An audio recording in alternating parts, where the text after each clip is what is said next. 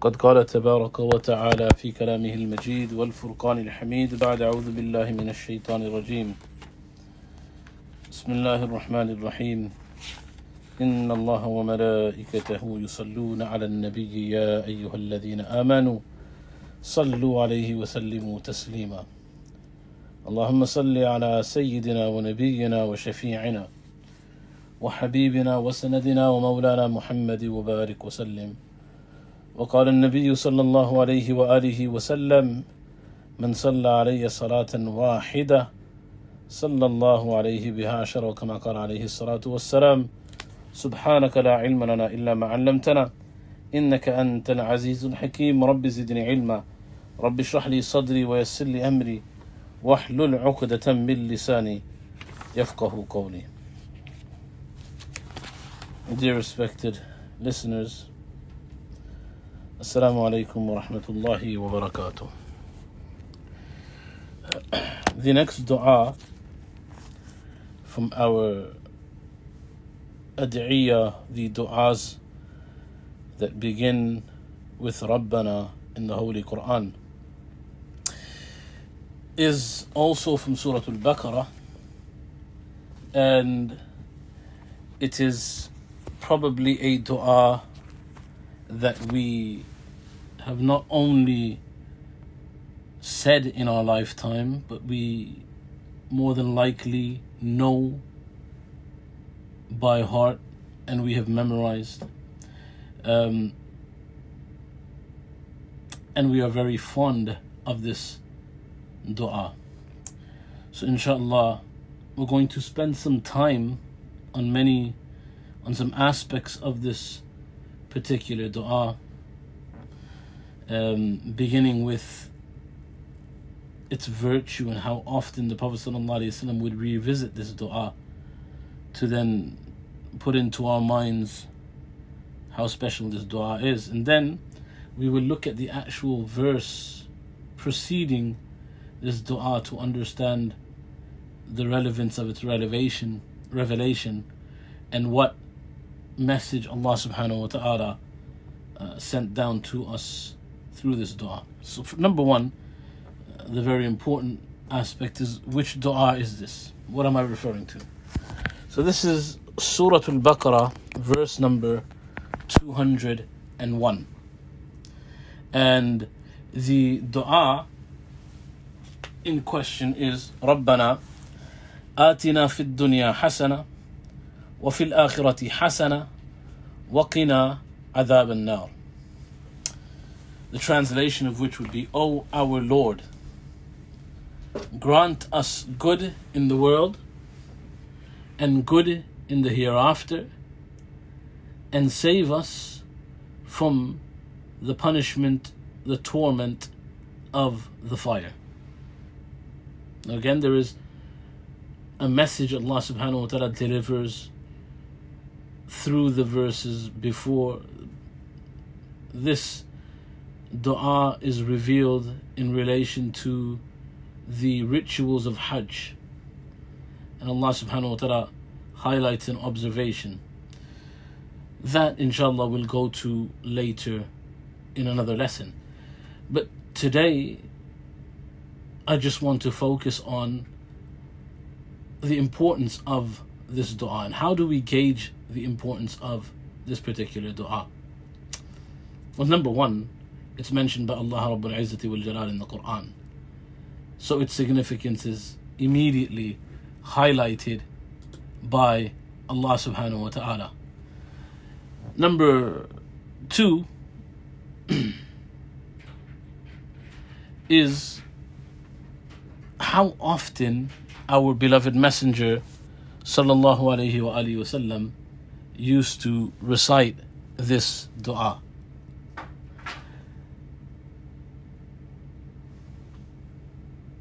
Inshallah, I'm receiving some messages that it's not online. It is on air. Press play. You've not pressed play. Okay, I'll be here just now. Press play. Let's do it. Yeah, I'll be here just now. So, apologize for the connection issues once again. just to recap, because people, I guess, missed the introduction, the dua that we're speaking about today is the verse from Surah Al-Baqarah, verse number 201, and the dua is رَبَّنَا آتِنَا فِي الدُّنْيَا حَسَنَةً وَفِي الْآخِرَةِ حَسَنَةً وَقِنَا عَذَابَ النَّارِ. O our Lord, grant us good in the world and good in the hereafter, and save us from the torment of the fire. So this dua, there are two sections to it. One is, why was it revealed? And there is a tremendous lesson that Allah subhanahu wa ta'ala teaches the audience. Its revelation takes place in the midst of the conversation of Hajj and Umrah. And that is something inshallah we'll cover at another time. Today, what I want to focus on is how much reverence and importance the Messenger sallallahu alaihi wasallam gave this particular dua. It's mentioned that in the tafsir of Mazhari that Rasulullah sallallahu alaihi wasallam used to recite this dua very, very often. An example of this is Abu Hassan ibn Dhahak radiyallahu ta'ala anhu narrates that Anas radiyallahu ta'ala anhu used to say that even if the Messenger sallallahu alaihi wasallam would make dua 100 times, meaning for 100 different things, he would begin with the above dua and end off with it as well. And if he used to only make 2 du'as, then one of them used to be the above. Meaning such importance was given by the Messenger sallallahu alaihi wasallam to Rabbana atina fid dunya hasana, that no matter whether the Prophet sallallahu alaihi wasallam's du'a was going to be lengthy, or if the Prophet sallallahu alaihi wasallam's du'a was going to be short due to time or circumstance, whatever the situation, the Prophet ﷺ would ensure that from the dua, this particular dua would be mentioned.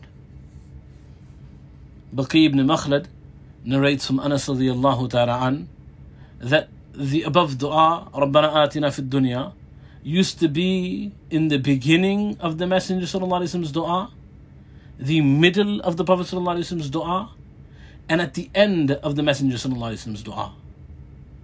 And what Anas radiyallahu ta'ala is emphasizing is Rabbana atina fid dunya hasana wa fil akhirati hasana wa qina adhab an-nar was so special to the Messenger sallallahu alaihi wasallam that when the Prophet sallallahu alaihi wasallam would begin the dua, he would begin with this. In the middle of the dua, this dua would be repeated. And at the end of the dua, meaning such was the importance of this dua, it wasn't sufficient to only mention it once, but a multitude of times this dua was part of the dua of the Prophet sallallahu alaihi wasallam. Anas ibn Malik radiyallahu ta'ala anhu relates that the Messenger sallallahu alaihi wasallam used to recite the above dua. In Ibn Kathir, he mentions that Ibn Abbas radiyallahu ta'ala anhuma narrates that Rasulullah sallallahu alaihi wasallam said, I do not pass any corner of the Kaaba at the time of tawaf, but that I see an angel at that corner saying Ameen. The Prophet said, anytime I come to a corner of the house of Allah, so any of the 4 corners, there is an angel standing there, and whatever dua a servant says at that time, this angel is saying Ameen to it. So when you pass by it, recite the dua Rabbana atina fid dunya hasana wa fil akhirati hasana wa qina adhab an-nar.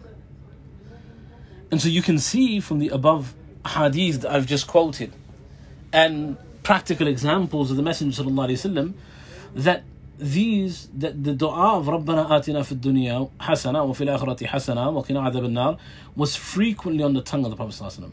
And in fact, not just like the Prophet ﷺ used to recite this dua in normal du'as, it is from the masnoon prescribed du'as during tawaf. So during tawaf, generally any form of dhikr is allowed, any dua is allowed. But is there prophetic du'as?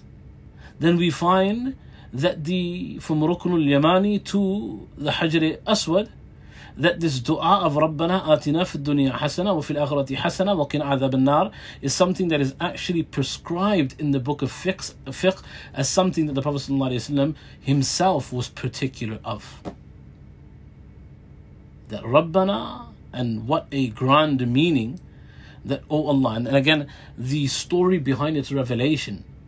Why is this dua mentioned by Allah subhanahu wa ta'ala? What is the purpose of Allah revealing it? What was the need to stress this?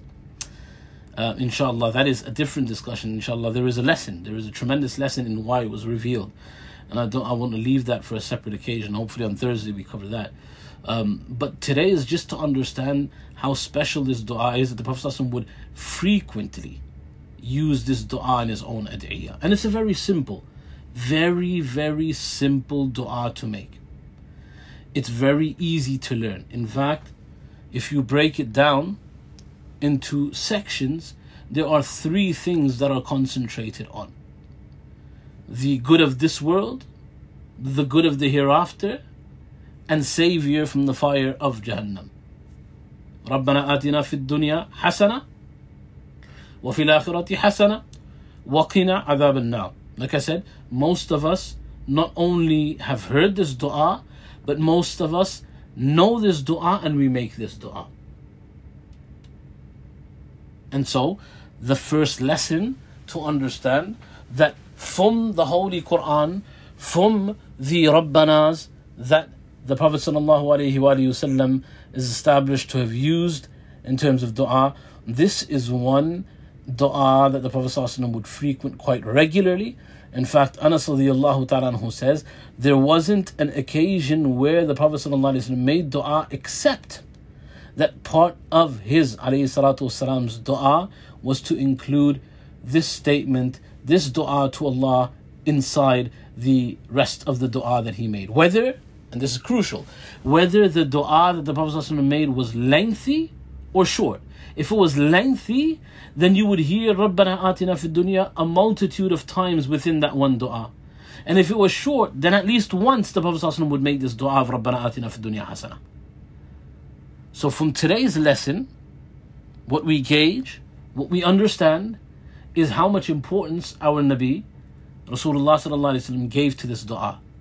That anytime he alayhi salatu wasalam made dua to Allah, it established that the Sahaba said that they used to hear the Prophet ﷺ make this dua of Rabbana Atina within it. So inshallah, from this moment onwards, whenever we make dua to Allah, try to include this dua of Rabb. It's very short. It literally is 3 themes in 3 sentences that takes no less, or no more I should say, than 10 seconds to utter out. رَبَّنَا آتِنَا فِي الدُّنْيَا حَسَنَةً وَفِي الْآخِرَةِ حَسَنَةً وَقِنَا عَذَابَ النَّارِ.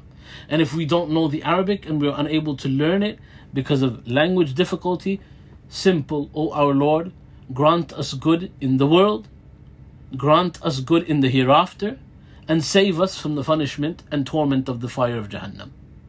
So inshallah, from this moment onwards, whenever we make dua to Allah subhanahu wa ta'ala, whatever the occasion may be, whether it's a lengthy dua, whether it's a short dua, include this dua within our litany of supplication that we make to Allah subhanahu wa ta'ala.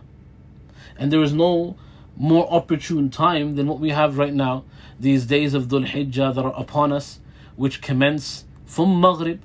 Today is a time of dhikr. I went over in the Jum'ah, the last Jum'ah that we had, that the Prophet ﷺ emphasized أكثروا فيهن التسبيح والتهليل والتحميد والتكبير, أو كما قال عليه الصلاة والسلام, that say in abundance Subhanallah, Alhamdulillah, La ilaha illallah, and Allahu Akbar, dhikr. And alongside dhikr, there is the concept of dua. So in these 10 days of Dhul Hijjah that are upon us, and when we make dua to Allah subhanahu wa ta'ala, with the hope that the blessed nature of these days brings about more acceptance from Allah subhanahu wa ta'ala, then inshallah engage in more dua, and within those du'as try now to establish this practice of saying the statements of Rabbana atina fid dunya hasana wa fil akhirati hasana wa qina adhaban nar. Inshallah, make that tahiyyah an intention, Allah will facilitate it for us. The second aspect of why it was revealed and what's the lesson that Allah teaches us, if Allah subhanahu wa ta'ala wills, then inshallah when we continue on Thursday, I will expound on that. And like I said, there is a beautiful lesson that Allah teaches us. Allah specifically speaks about this dua as a, not as a story, but as a teaching mode to the ummah that this is how you should be doing dua. And the lessons within that, if Allah subhanahu wa ta'ala wills, then inshallah we will continue with this on Thursday. Allah subhanahu wa ta'ala grant me the tawfiq. Allah subhanahu wa ta'ala grant all of you the tawfiq. I do apologize. There was some issue with the mixer. However, on our YouTube page, this will go up when it's with its full recording, which I sort of recovered anyways once we got started. Allah grant us all the tawfiq and Allah protect us. Wa akhiru da'wana alhamdulillahi rabbil alameen. Subhanallahi wa bihamdihi, subhanakallahumma wa bihamdik. Wa nashhadu an la ilaha illa ant. Nastaghfiruka wa natubu ilayk. Jazakumullahu khairan. Assalamu alaikum wa rahmatullahi wa barakatuh.